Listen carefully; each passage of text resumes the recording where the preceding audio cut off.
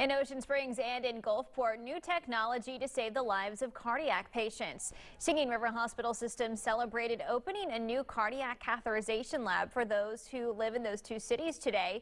The equipment gives the doctors the ability to see inside your heart as well as your blood vessels while they are unblocking arteries or installing a pacemaker. The cardiac team uses the term "time is muscle" to explain how working quickly can save a heart. If a patient has disease or coronary blockage, it is our duty and responsibility to prevent them from going to surgery. We want to save them as quick as possible. This is the first cardiac catheterization lab for Singing River Hospital, Gulfport.